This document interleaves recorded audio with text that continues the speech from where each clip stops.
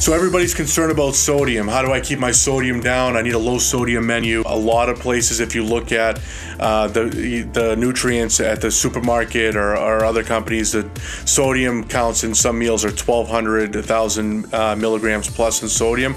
We try to keep ours at an absolute highest at about 700 milligrams, but average I would say we're between 400 and 500. It sounds like a lot, but that's actually very low. We don't over season anything for salt. We're using Himalayan pink salt only, and we purposely undersalt things. So if you'd like more salt, you can have that option to do it, but coming from us, the sodium is really low. And we're using all natural ingredients, no preservatives whatsoever. We're not freezing anything. That's the key to keeping low sodium.